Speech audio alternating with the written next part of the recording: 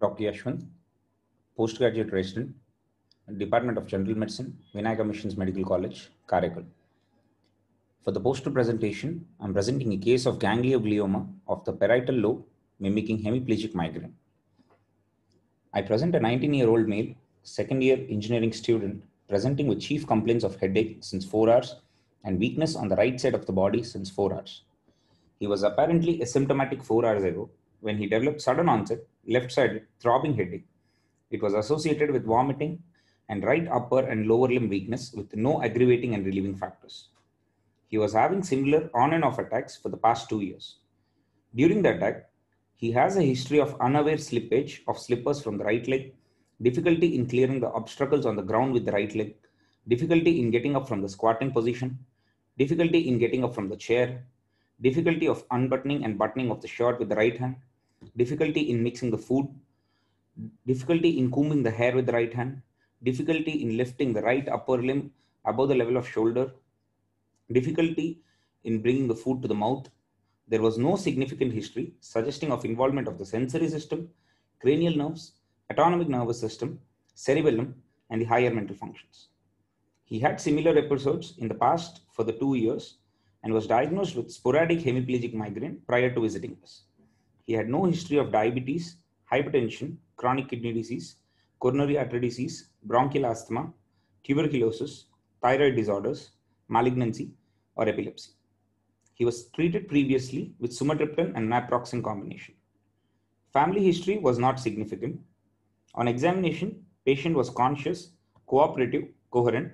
He was moderately built and moderately nourished with no pallor, icterus, cyanosis, clubbing, chylonychia, lymphadenopathy, or edema. Scalp, oral cavity, palms and soles, nails, genitalia were unremarkable. Pulse was 98 beats per minute, which was regular in rhythm and normal in volume. Blood pressure was 100 by 70 mmHg in the right upper limb in supine position. Patient was afebrile.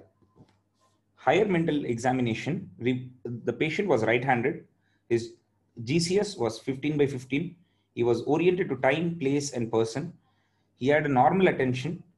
Immediate, recent, remote, working, episodic, semantic memory were intact.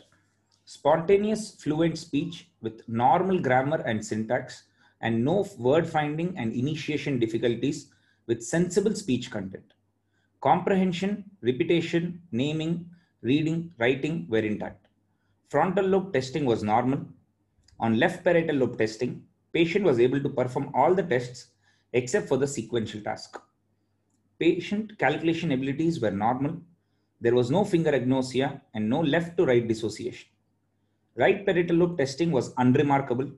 Occipital lobe testing was normal. All the cranial nerves were intact on examination. Motor system examination, the bulk was normal. The tone was increased on the right upper and lower limb. Power on the left upper limb and lower limb was 5 by 5. In the right shoulder, the power was 4 by 5. Right elbow, 4 by 5. Right wrist, 3 by 5. Right fingers, 3 by 5. Right hip, 3 by 5. Right knee, 3 by 5.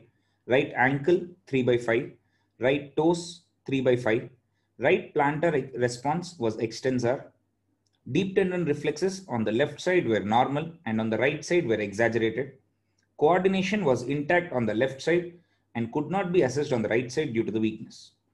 Superficial, deep, and cortical sensations were intact bilaterally. No cerebellar signs on the left side. On the right side could not be tested due to the weakness. No signs of meningeal irritation. Spine and cranium were normal. Cardiovascular examination, S1 and S2 were audible with normal intensity and character with no murmurs. Respiratory system, bilateral air entry was present with normal vesicular breath sounds and no added sounds.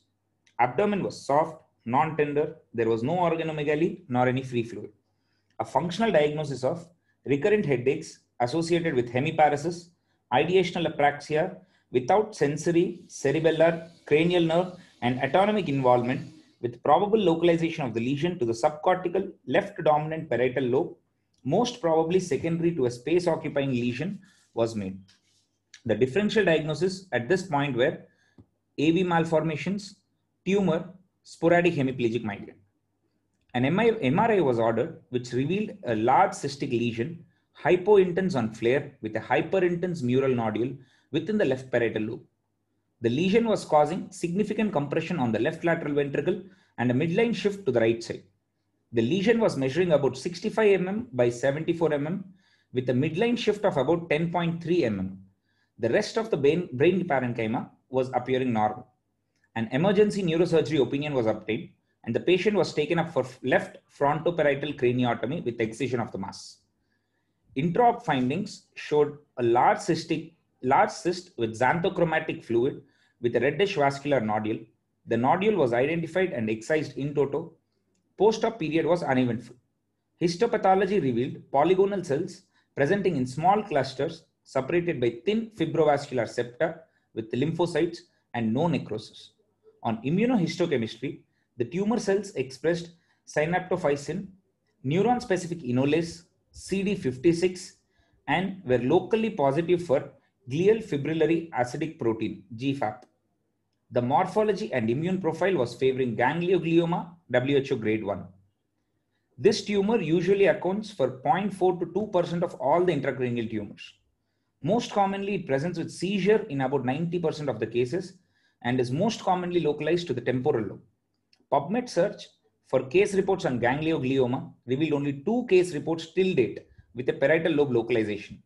Since it's a rare form of intracranial tumor with a very unusual presentation and localization, we have opted to present this case. Thank you.